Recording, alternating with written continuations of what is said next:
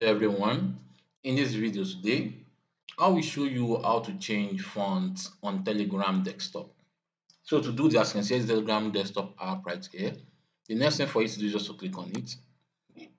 When it's open, you can then select the contact which you want to send the typing. So let's say I want to send to this contact right here.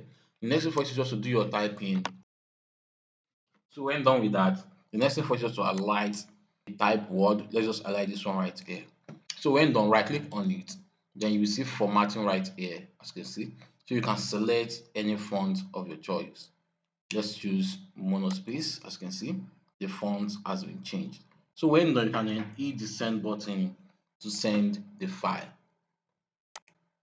So right now the file has been sent. As you can see, the font has been changed. So that's how to do this. Hope this video helped. Please leave a thumb up and don't forget to subscribe to our YouTube channel. See you in the next video.